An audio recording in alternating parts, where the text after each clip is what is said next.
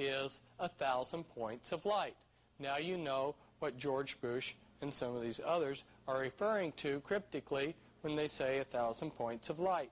And down in the secret basement of this castle, hidden down there on a daily basis, they take a pregnant woman and they sacrifice her, and they take the baby and they sacrifice it and drain the innocent blood from the baby and use that as ink to write in this great white book the deeds that were accomplished that day and bringing in Satan's reign of the Antichrist. Now you'll notice perhaps that right here, the Abbey du Orval, that is a very significant abbey for the Merovingian dynasty, and it's only about 4 or 5 miles from the castle. And it was in this area that King Dagobert of the Merovingians was assassinated. We'll see a skull later. The Illuminati adepts they do path working of the Kabbalah. They also go through different occult sciences. Last one being vampirism, which is called the Holy Grail, and this is why you will see these top Illuminati men addicted to blood. When someone is being sacrificed, ladies and gentlemen, which is a very horrible thing, the person is terrified and adrenaline is pumped into their body. When you drink that blood, you get the high, the adrenaline high that person was in. And you, after a while, become addicted to that adrenaline high. There's also a very top secret, this substance, it's called adrenochrome, and just the very existence of it's been kept very secret by these people. If you time things just perfectly right, as the person is being sacrificed, you can stick a needle here at the base of the skull, and if you know what you're doing and the timing is correct, you can extract adrenochrome, which is a very valuable drug, natural drug, on the Illuminati's black market. This is why you will see that, well, backtracking just a little bit, the establishment news media said that the reason why Al Gore carried blood in a suitcase was that he was a hemophiliac. But the truth of the matter is that he's become addicted to blood. And now we're going to discuss very briefly with you, I can get my pen to point. We're going to discuss very briefly with you the basic policy process within the United States. Of course, as you can see, it's not what the people think it is. We're going to go through this very quickly. This is worthy of maybe a few books. Here at the top, on the international level, on the top satanic levels, decisions are being made. Those decisions are being passed down to the national level. If you go back in the occult world, you'll read a man named Plato, and he talks about the wise men ruling. That occult concept was passed on down, and you'll read in Francis Bacon's book, The New Atlantis, which originally had a title with the word of Rosicrucian, that they wanted to create a group of wise men to rule in the New World, and that concept has indeed been implemented. That study group, or wise men group, is called Majesty 12, and it's been given a lot of code names. They just sometimes just seem to happen to meet each other. And originally it was set up 6 men from the executive committee of the Jason Society, 6 men of the executive committee of the Jason Group, and 6 men of other key positions along with the chairman. And I believe in Reagan's administration they upped the number to 40. And this group, on their classified papers, has the word magic, M-A-J-I-C, stamped on it. but they can't make all the decisions. So they pass some of the decisions on to the policy planning groups, which I've listed over here: the Council of Foreign Relations, the Trilateral Commission, the Brookings Institute, the Business Roundtable, the American Enterprise Institute, the Population Council, Resources for the Future, and the Urban Institute. But those people can't make all the decisions, so they pass them on down the line, some of them on down the line, to the research policy planning groups, such as the RAND Corporation, the Stanford Research Institute, and the Hudson Institute. Now, how does this work in actuality? Let's say the Illuminati have made a decision as to something they want to implement. They'll get somebody, say the president, announce, we have a problem. Then the president will say, we have a problem. We need to initiate a government study of this problem. And then they will pour millions of dollars into a government study, and maybe after 10 years come up with a large number of findings that are printed in these thick books that even researchers like myself don't wade through. And the bottom line is the decision that they had decided upon long ago.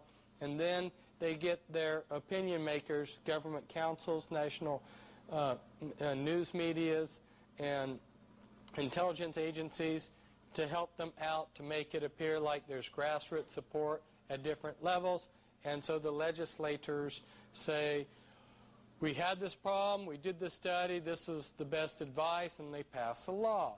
Now, if they have any problems along the way, they have their covert enforcers like the Mafia and the IRS and FBI and ADL to smooth out the opposition.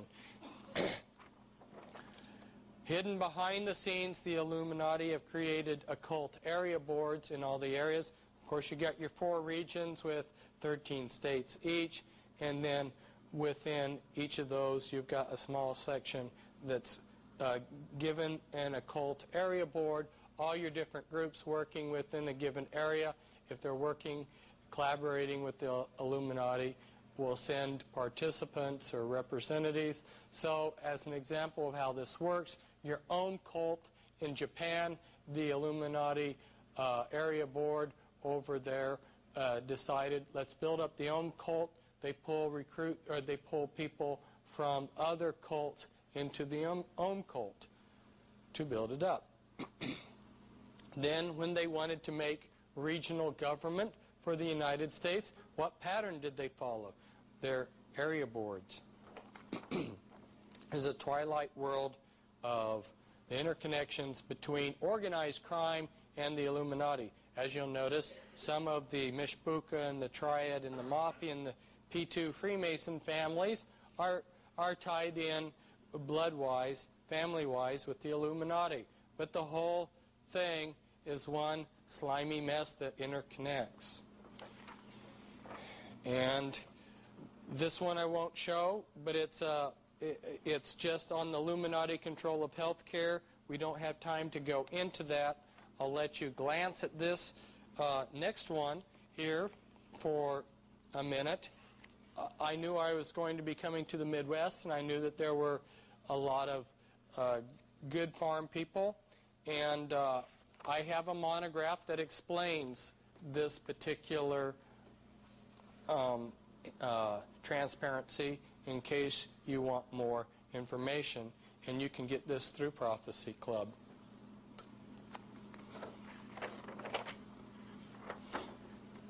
This is Illuminati and mob control of Hollywood.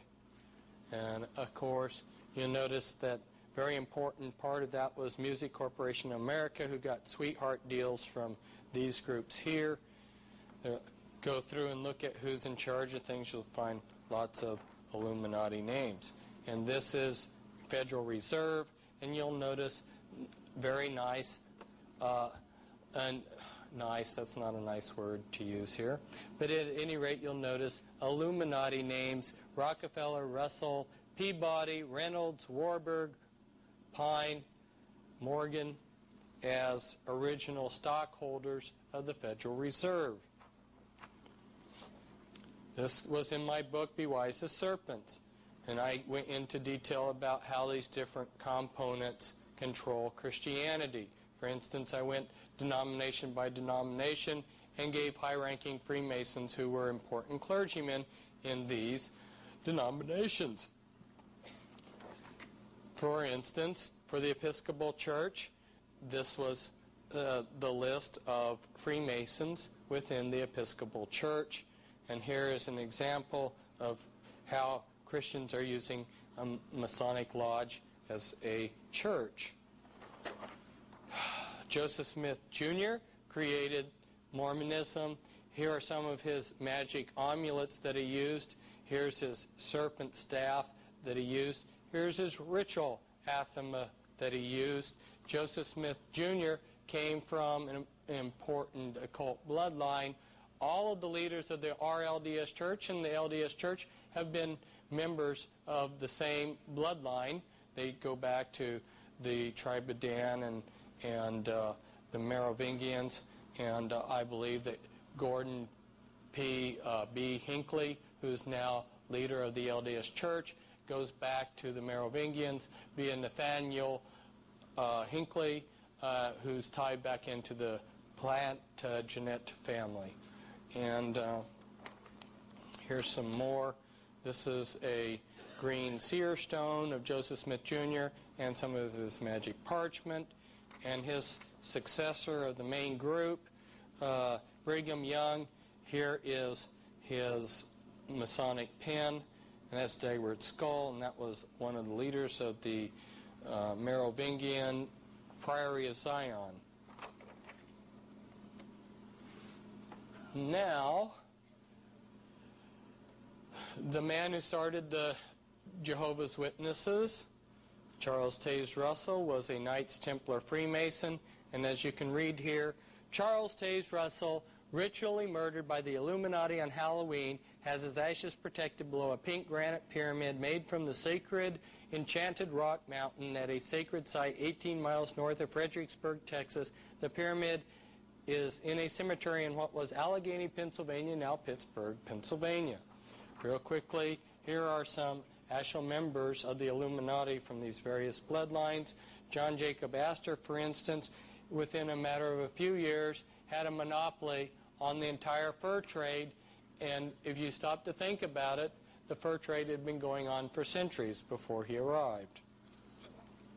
And here's some Illuminati from the DuPont family. The DuPonts are key people in the military-industrial complex. Every day, each one of us cannot escape using something made from chemical products that the DuPonts are involved with. They also have been major manufacturers of American gunpowder for our different wars. And this is the Freeman Illuminati family. Gaylord Freeman in charge of the Priory of Zion for a while, and he was advisor to 2 presidents, so was Roger A. Freeman, and here's one of the Freeman in the Skull and Bones.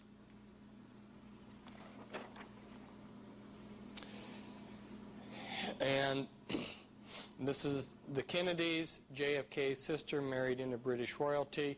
Joseph Kennedy once remarked on one of the marriages that didn't go through, if my daughter had married, my son-in-law would have been the head of all Freemasons. And here's JFK making his pilgrimage to the pyramids, just like Ulysses Grant made a pilgrimage to the pyramids, and so did Charles Taze Russell and many of the others. This is what we're going to discuss about in depth. This woman here, Marilyn Monroe, was the first